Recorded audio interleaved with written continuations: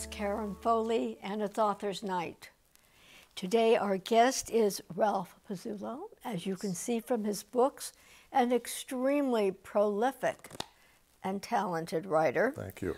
Whose book we will discuss today is called Left of Boom. Right here.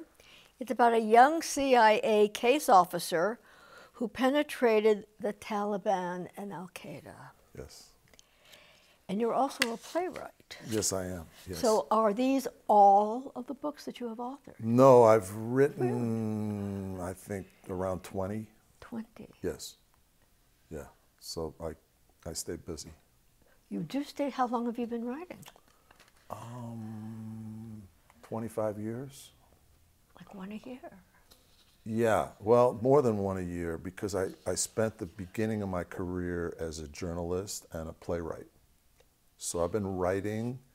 I've done a lot. I've done maybe at least a dozen plays produced in New York and London. I just had one produced in London in the fall at the Park Theatre in London.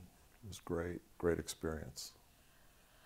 What are the themes of all your? Are they all along the same? I'm interested. Yeah, I'm interested in people put in extreme circumstances and sort of like how they react to it, and my plays are less political than my books, but they also touch on sort of political matters, political themes. Yeah. This kind of a Walter Mitty thing? I mean, are these things that you wish you were doing? You know, I grew up as the son of a diplomat. I was really raised overseas, so I was exposed to, and my father liked to serve in hardship posts. Such as what? I mean, we were in Vietnam during the war. We were in Bolivia, Colombia, Guatemala, Nicaragua during the revolution. So my father liked to serve in what they called hardship posts because it was better for his career. And he took the whole family with him? And he's, you know, my parents are both Italian American, very family oriented. So he insisted on having his family with him, even in places where we absolutely shouldn't have been. And most people didn't have their families, as like in Vietnam. We were in Saigon. And it was, you know, it was a war zone, really.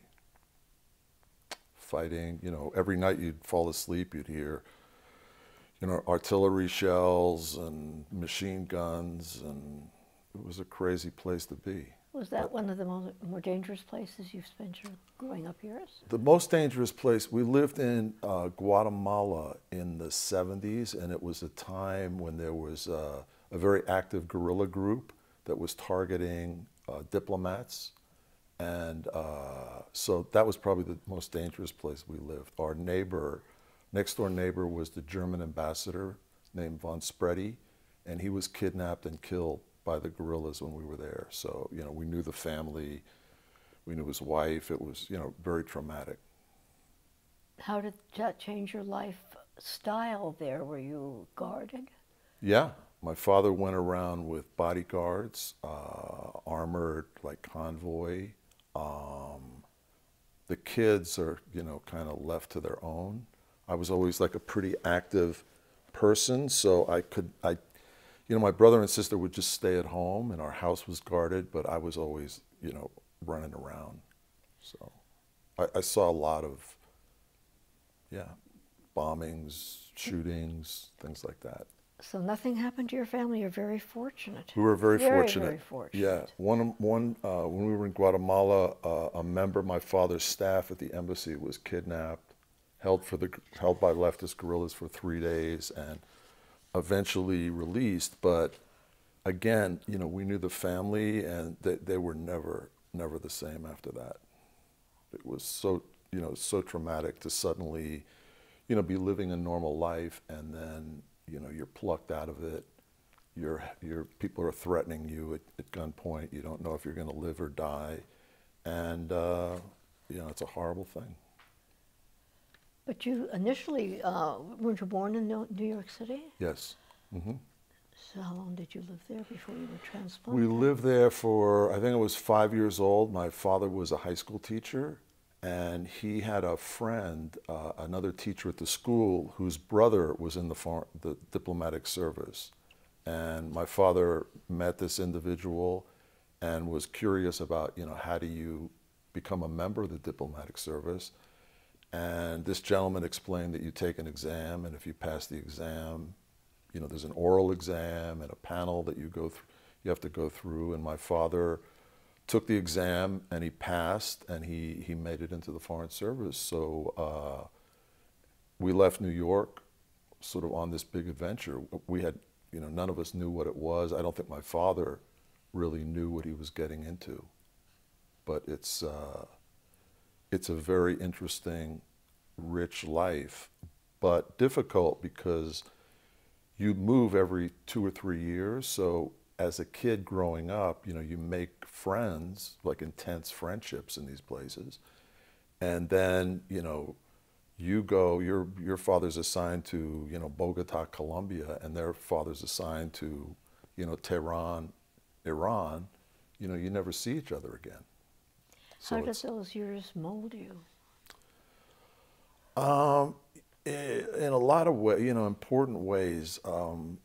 I think the most important was that I started to see like different perspectives on political events. So, I was always considered I'm an American, so I was considered sort of like like in my high school and my school, people were always coming up to me. The schools that I went to were international, so kids would come up to me and ask me to explain what was going on in the United States. And, I would avidly read the New York Times and any news magazine I could get hold of, and, be up to date on current events because I knew I was going to be asked these questions. And at the same time, I was seeing how other cultures behaved, what their history was, and how they perceived the United States, which is very different from the way we perceive ourselves. And I think it's hard for Americans most Americans to understand that. We have a sense of ourselves and what we represent, and other countries and other peoples see us very differently. There's a saying, if we can only see ourselves as other people see us. That would be great wisdom. I know what you're talking about. Because and I think a lot of the mistakes that we make in foreign policy and continue to make are based on that. We don't really understand the history, culture of other countries before we get involved. And it was interesting because I really grew up overseas, and I didn't come back to the States until I went to college. And when I came back to college, I assumed I was like, I identify myself as an American. When I came here, I had tremendous culture shock. I had grown up in different cultures. For example, I'd never seen Star Trek or like any TV show. I grew up mainly in Latin America, where people are very social, and you go out and to dances every night and hang out with your friends. And I came back here, and all the references were TV shows, which I found extremely confusing. And then when I'd see the shows, I'd just be like, well, I don't understand like what's so compelling about Star Trek. Isn't it more fun to, go out and dance and, hang out with your friends? Live a life rather than get it from the perspective of Exactly. a TV sitcom. Yeah, so it was a lot of culture shock. So what happened after college? After college, I was following my father's footsteps. I was going to go into the diplomatic service. I went to graduate school. I passed the exam, the Foreign Service exam, and I was offered a position. And at that point, I said, you know what? I've kind of already lived this life. I want to do something different, which was a big shock to my father and his friends, his colleagues. And I really didn't know what to do. I kind of drifted into journalism. I worked at the National Endowment for the Arts for a while in Washington. And I discovered along the way I had a talent for writing. I moved to New York City, and I became a playwright. I had like 12 or more plays produced in New York and London and other countries. And I was, successful playwright. The problem was when I got married and started having children, I was basically living off of grants, Jerome Foundation grants, National Endowment for the Arts grants, and playwright fellowships. And I realized, I'm not going to be able to make a living doing this. I mean, I love it. I still do love it, but it's extremely difficult to make a living as a playwright. And I started writing books and finding other ways to make a living. And I've been fortunate to, make a living and a nice living as an author. So Very lucky. very Well, lucky. and obviously successful and talented. Yeah, thank you. Yeah, I found sort of, it took me a while, kind of bounced around, but I found my sort of what I'm good at and kind of what is valuable in the marketplace. And interestingly, the first couple books I wrote were about, like this one, Plunging into Haiti, is one of them. It was about the return of Aristide, President Aristide, to the presidency in Haiti and all the tumult around that. And based on some of the books I wrote on my own, I was approached in 2005 by this gentleman, Gary Bernson, who was a CIA officer. I just got an email from him, and basically he said, I'm a CIA undercover operative. And I've been looking for researching who I wanted to work with for 6 months, and I've chosen you. I was like, who is this guy? He says, I'm overseas, but here's my email, get in touch with me. My wife said, are you going to respond to this guy? And I said, yeah, why not? So I responded.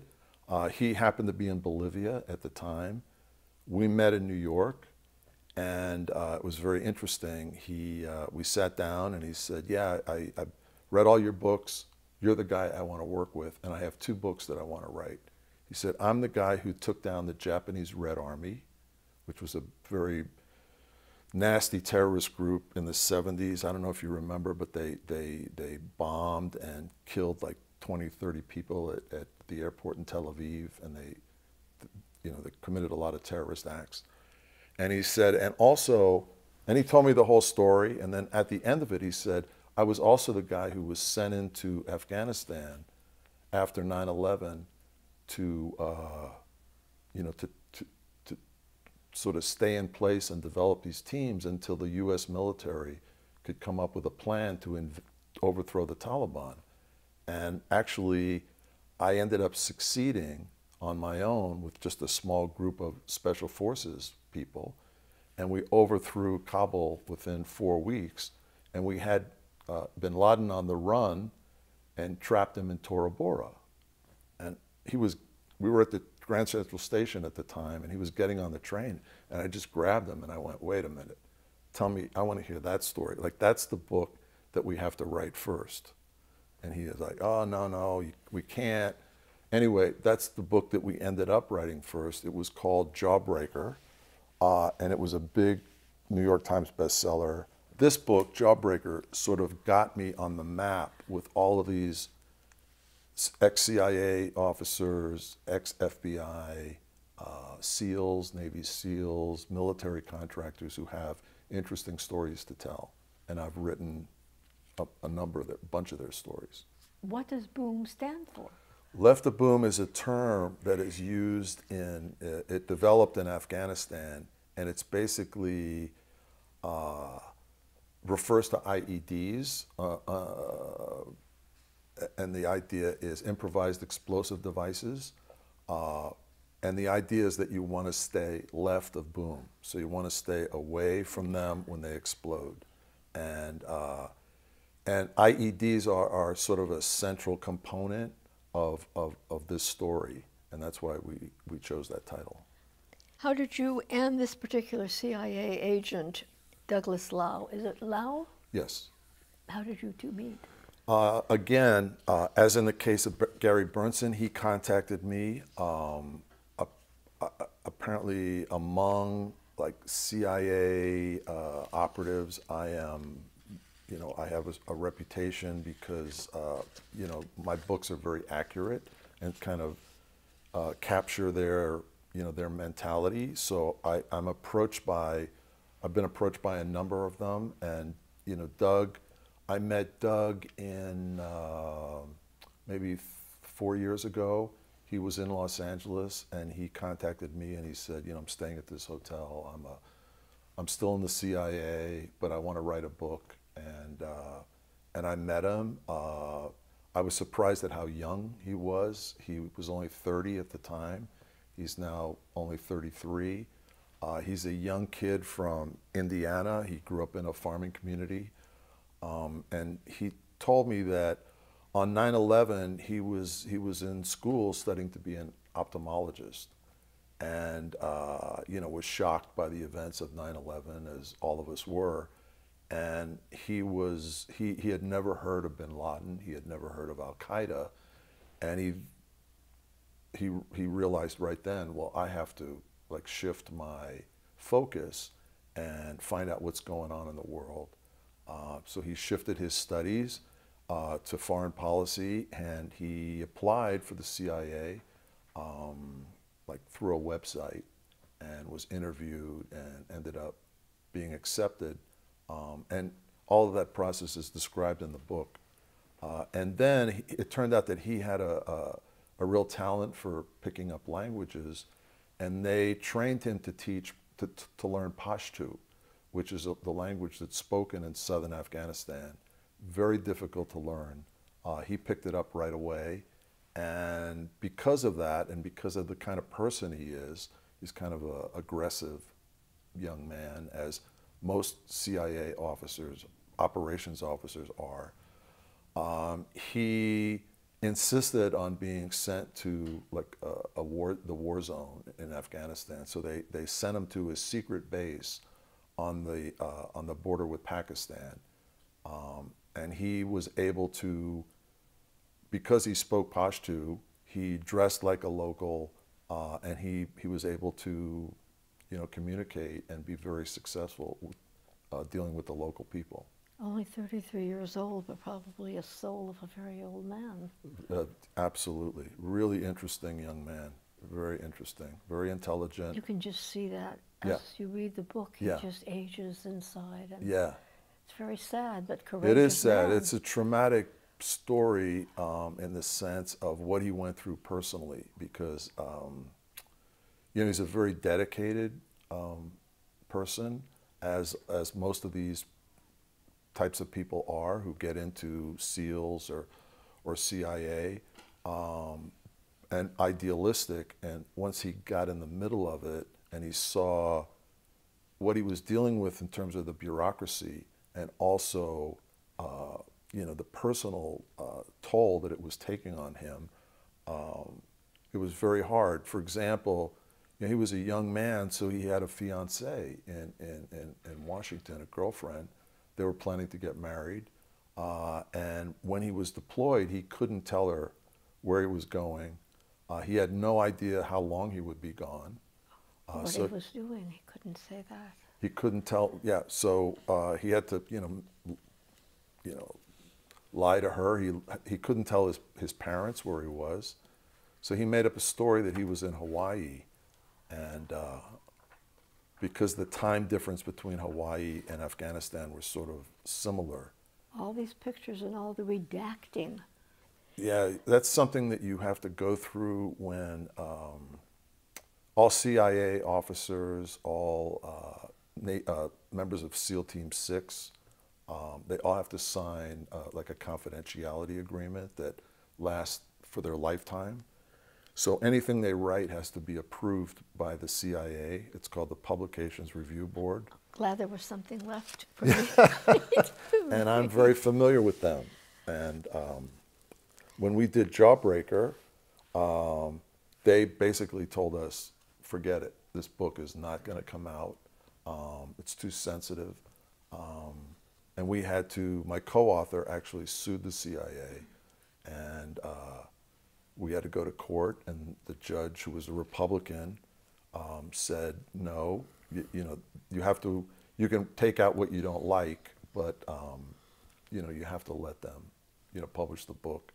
And we went through, I don't know, 6 or 7 months of going back and forth, and they wanted to take things out that we thought were ridiculous, and you know, it's just, you know, what you have to go through. Did you enjoy doing a collaboration with these authors, with these people from the Yeah, usually what I do is when they come to me, you know, I basically say, if I think the story is you know, worthy of a book rather than, you know, a short a magazine article or something else, I basically say, you know, you provide me with the material, you provide me with access to the people that I'm going to need to interview, and I'll do everything else. I'll write it, I will, you know, sell it, I will do all the editing and, you know, all that. You know, it works differently depending on the person that you're working with. I mean, some people are more observant than others and better storytellers than others. Some people you have to draw information out of. Like when I was working with Gary, he'd say, well, we met, I was meeting, you know, this Afghan general, you know, in the middle of the mountains, and we met in this house. And I go, well, describe the house to me. He'd go, oh, it's just a house, you know. Like, I said, well, what's the floor like? How many windows? How many, you know? So you had to kind of, you know, pull it out of him. Other people are much more, you know, observant of details like that. So what you try to do is just, you know, make it as, I try to write them as thrillers so that they're, you know, they engage people right away. And also you have to, you know, put in enough context in terms of history, in terms of background of a particular conflict that these people are involved in, so that, you know, readers know what the stakes are. Well, the stakes are so high for these people. Yes. What is the burnout rate of these CIA operatives? It's huge. Doug lasted about 7 years in the CIA, Okay. and he had a breakdown, which is described in the book. It was sort of a professional letdowns and personal rejection sort of happened at the same time, and it was just like too much for him to handle, and he had a breakdown. I mean, the transition that these people have to go through, and it's the same for women. I know, you know, women who have done the same kind of work. You know, to be on you know, in a secret base in the middle of Afghanistan where there's... To be a target. Where you're a target and where you're on dealing... everybody's hit list. Yeah, you know, they're shelling it all the time. It's life and death. You're meeting with sources who are, you know, commanders in the Taliban who you're paying off for information. You're working, you know, 16 hours a day because you have to, you know, write up reports of every encounter you have with these people. And then suddenly to get on a plane and land in Washington, D.C. and meet your friends for a drink at the neighborhood bar, it's you know, it's a transition people have a really hard time making. And, you know, Doug, you know, is a very honest and brave young man, and he kind of, you know, reveals all that in the book. And, you know, he would show up, his girlfriend had no warning, and he had been gone like 2 or 3 months, and he'd show up with a foot-long beard and super fit and tan, and she'd go, you know, oh, you're in great shape, but get rid of the beard. The beard is horrible. And he'd go, no, I can't shave it off. And she'd go, you know, why not? You've got to blend in. Yeah. because he needed it. He couldn't go back to Afghanistan. In fact, at one point he's invited to be the best, it's described in the book, he's invited to be the best man at a friend's wedding. And the bride insists that he shave off the beard. He shaves it off, and when he goes back to Afghanistan, the sources that he's developed in the Taliban and Al-Qaeda, they see him, they don't think it's the same person. They don't believe he's the same person because they've never seen him without a beard. And also, men in that part of the world Always don't shave. No. So they were like, well, no, you're not the guy I was talking to before. Where's Ahmed? Because that was one of his aliases. And he'd go, no, that's me. They go, no, that's not you. He had a big beard. Like, well, I shaved it off. What is the survival rate? It's not great. Marriages and personal relationships, don't last. I've written a number of books about members of SEAL Team 6, and all of them are, they're on their third marriage. It's really hard. I know the guys who went on the Bin Laden mission. I met them. I sat down with them like 2 weeks after the mission, and they would. Bunch of them said, I deployed 300 days that year. So 300 days, they're away from their families. Their families don't know where they are. They're going on one mission from another to another. All of them are like extremely dangerous. In fact, when I saw them after the Bin Laden raid, they were all, I was like, wow, what an amazing thing. And they were like, that was nothing. I'm talking, what about their personal mortality rate? It's very high, very high. They don't, most of them, I think the average mortality rate is like 50, the average lifespan is like in the 50s. Yeah, they suffer lots of injuries. Most of the guys I've met, they've got scars. They've had multiple, injuries. Yeah, it's rough business. Very dedicated people.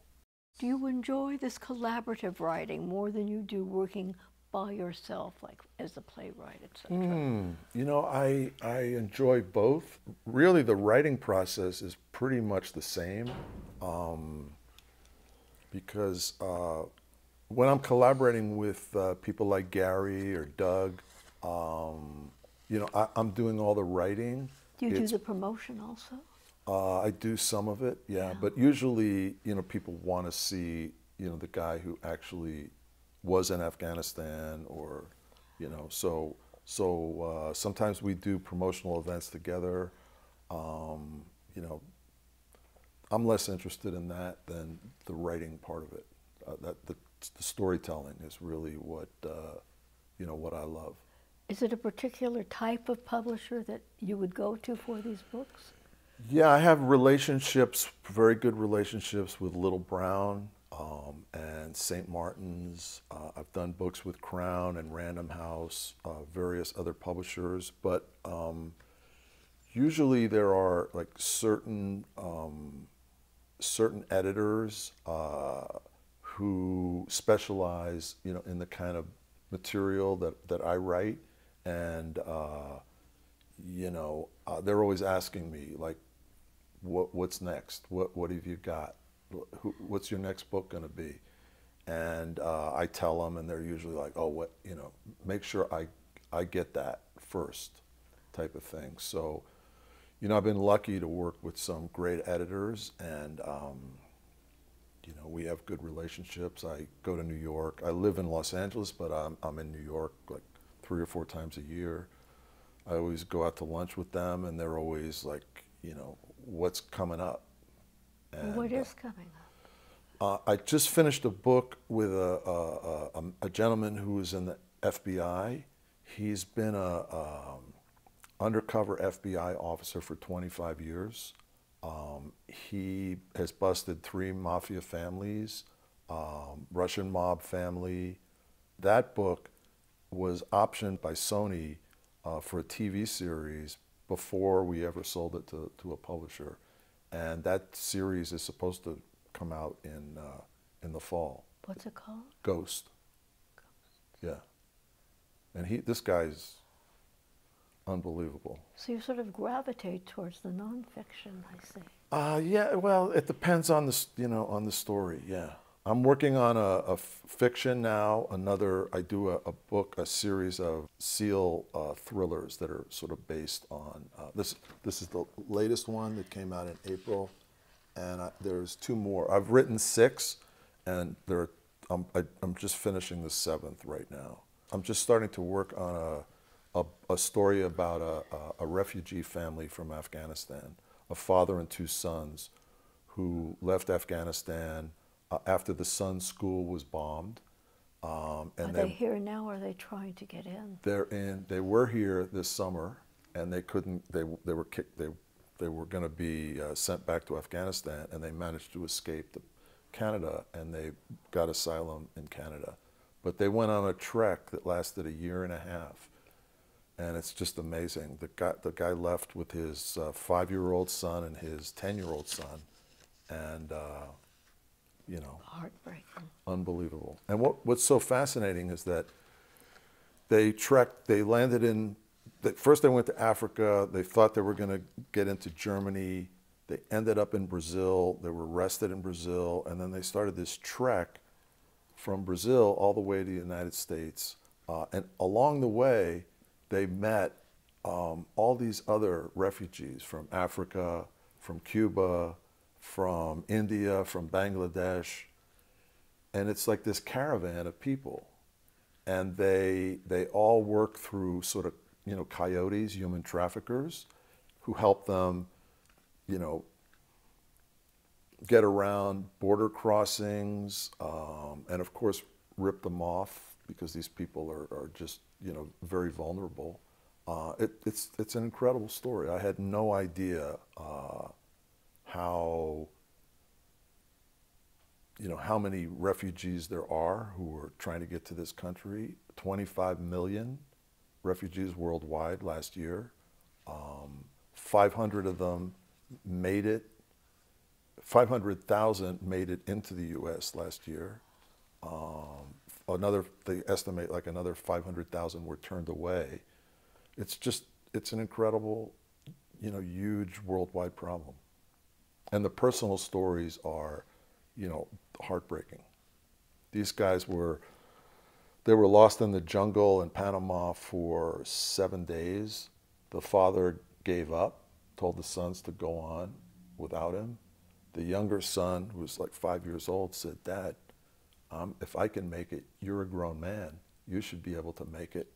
Get up and keep going." And they eventually made it here.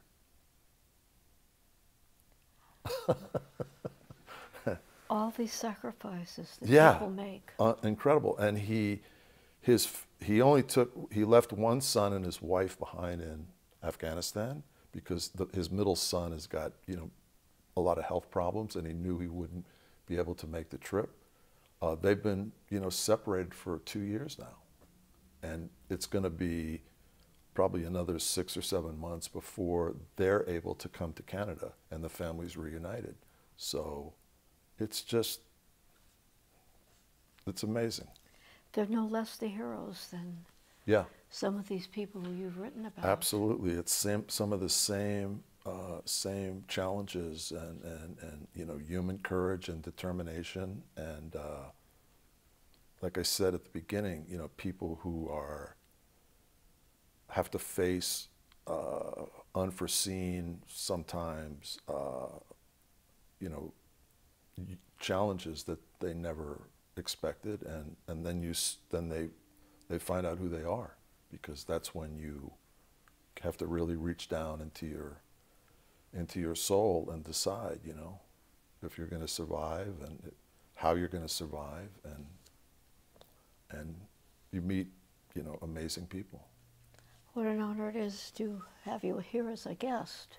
Oh, thank you. You've enlightened us to parts of the world that too many of us have too little knowledge about.